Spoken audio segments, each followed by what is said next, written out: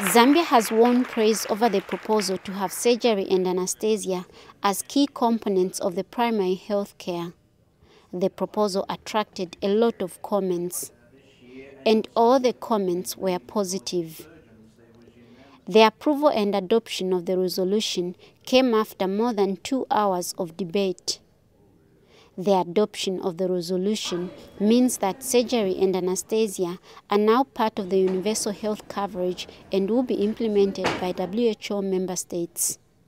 We are therefore committed to implementing the resolution to which we spoke as Zambia on behalf of the African region in the debate, and which we now can safely say we speak on behalf of the world.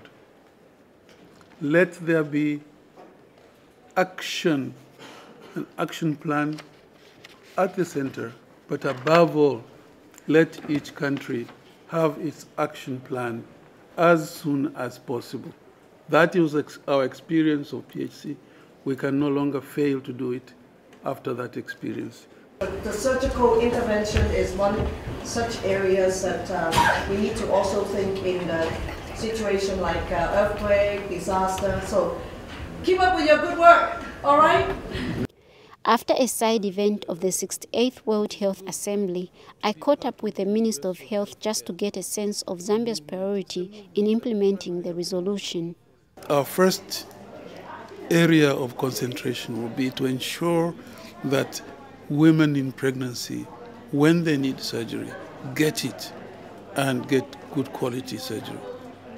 The second point, which has been emphasized mostly by those who spoke, the many who supported the resolution, was that training of health workers to do surgery has to be enhanced, has to be strengthened, and that fits in very well with our own national commitment to competence as one of the three: clean, caring, and competent. Medical experts say surgery can prevent death and disability.